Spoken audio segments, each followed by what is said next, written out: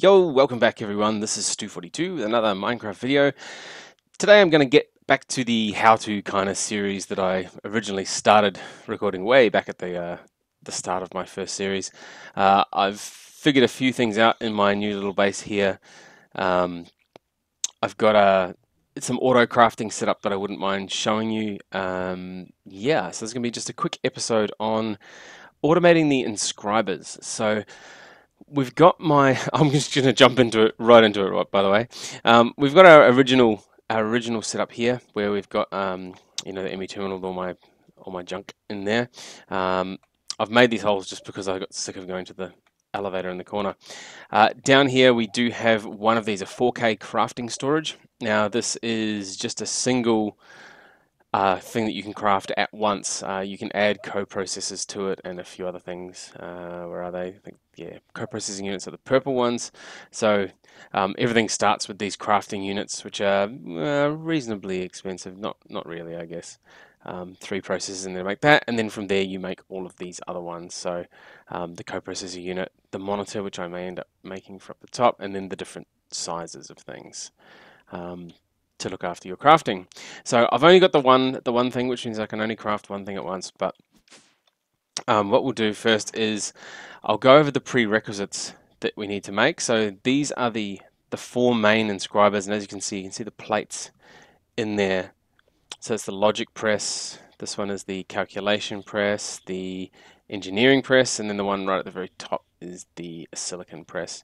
I've got these interfaces up the left hand side here, and on them I have a pattern which basically says you put 1 gold ingot in and it makes the circuit board. So inputting from the side just puts the central piece in. I leave the plates in here. These inscribers aren't very expensive. I've seen other people with setups where you're swapping the plates in and out and all that sort of stuff, and I just thought, you know what, I'm just gonna make it like this instead.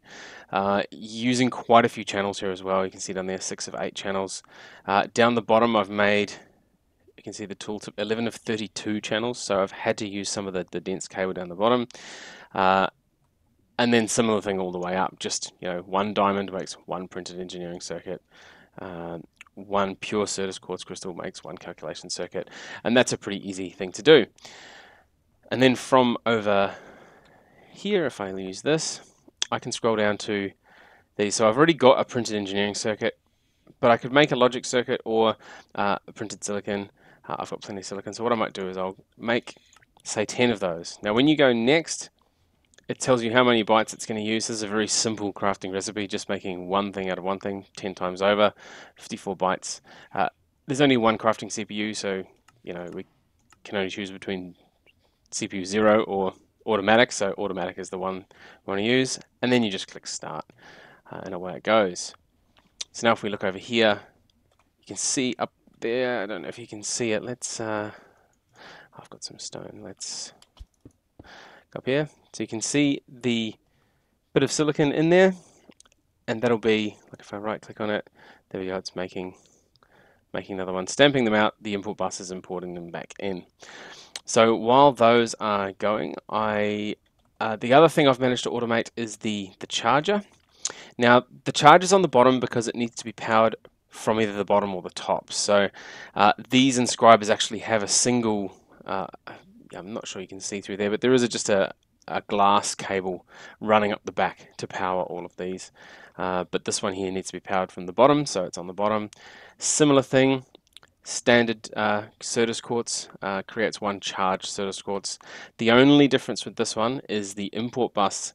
Oh, I must have cleared it. The import bus should be set for charged Certus, which means it'll only import the quartz crystal once it's finished charging. I'll actually have to fix that up a bit later.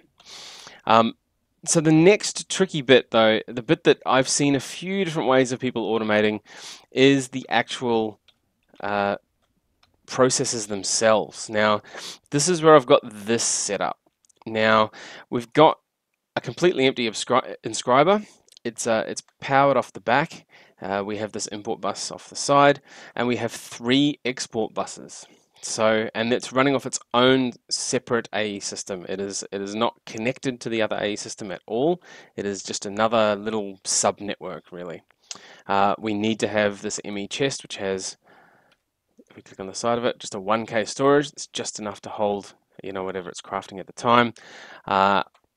Export bus at the top basically says always put printed silicon in the top. This one's always putting redstone in the side. This bottom one we've added this card to, so I've added the capacity card in so that I can actually push in all three of these sorts of printed boards. And then if we jump up and over here, there's a sneaky little export bus here, and it also has a capacity card set to export the finished processes. So how does this work? In these two interfaces, so this interface here is on our original network and has these patterns. So the pattern for each of the processes, and then it tells it what it needs to make. So say we want to make a logic processor, and it says, look, we need a printed logic circuit, one printed silicon and one redstone. It'll, because we've set the arrow this way, it'll throw those ingredients straight into this interface. Now this interface isn't doing anything other than acting as an inventory.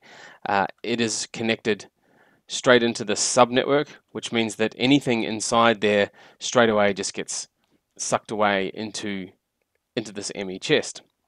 But because these export buses are set to export that stuff straight away, when this pumps through the three ingredients, this thing just exports them straight into here, and then this import bus collects the finished product, which goes very briefly to here, and then this export bus exports it from the subnetwork back into the interface on our original network, which then just puts the item back into our original storage.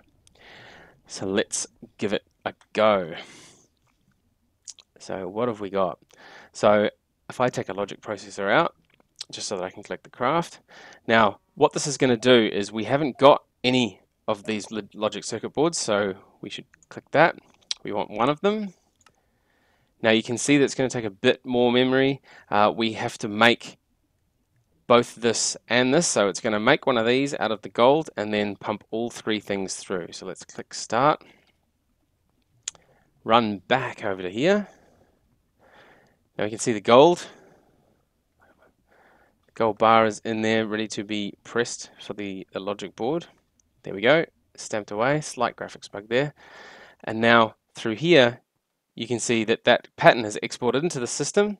This system has exported all three materials that it needs into this inscriber, and then this should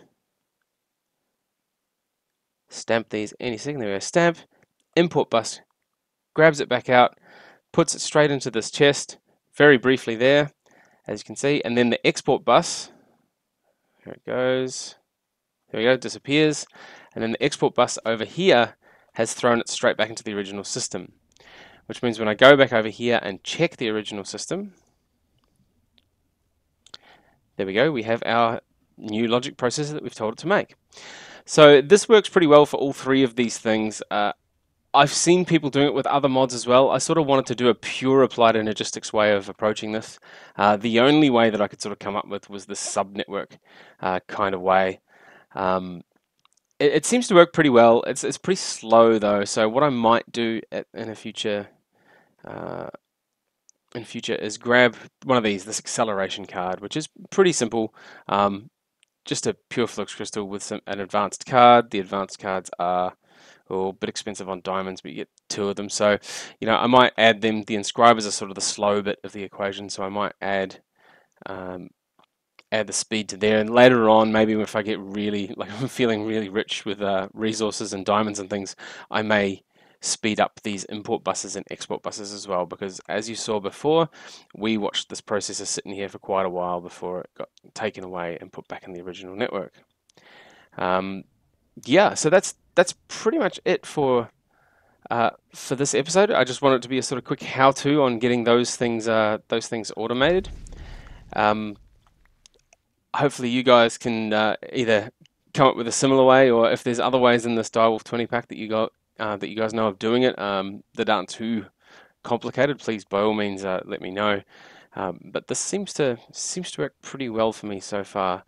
The one thing I haven't managed to figure out yet is how to actually grow the crystals in the water automatically. I know you can set timers and things like that, but I didn't really want to do it with timers, so I'm struggling to think of a way to do that in a neat kind of way. I'm sure I'll think of something at some point. So anyway, that's all for me for this episode. I hope it has taught you something with how to do this automated inscriber stuff. As always, thank you very much for watching, and I will see you next time.